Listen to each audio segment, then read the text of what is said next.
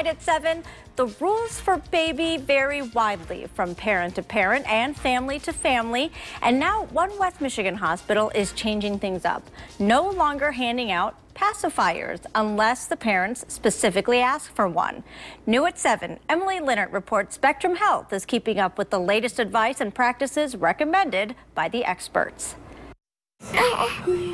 Just a day old, but already the apple of his mom and dad's eyes. Little Levi came into the world via C-section. And he took to feeding like a champ. I mean, yeah. So it's been cool. That was the goal for Soraya Weinberger's doctors and nurses. Spectrum is one of 482 hospitals nationwide that holds the baby-friendly designation. Baby-friendly started in the early 90s, a partnership between the World Health Organization and UNICEF. The goal, to get babies breastfeeding. We support moms that bottle feed as well. It's not about making anyone feel bad.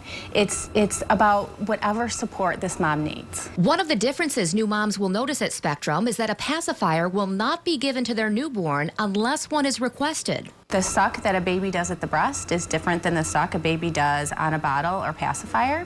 And some babies go back and forth just fine, but some don't. Some get confused and struggle.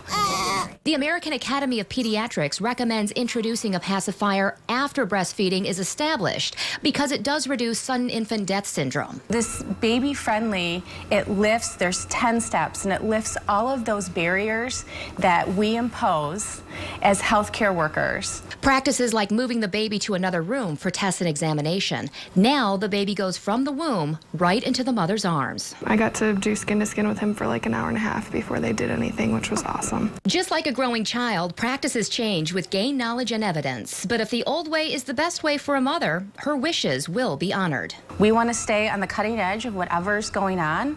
And if this is one thing we can do to help moms be successful in breastfeeding, then we're going to do that. Emily Linnert, 24-Hour News 8.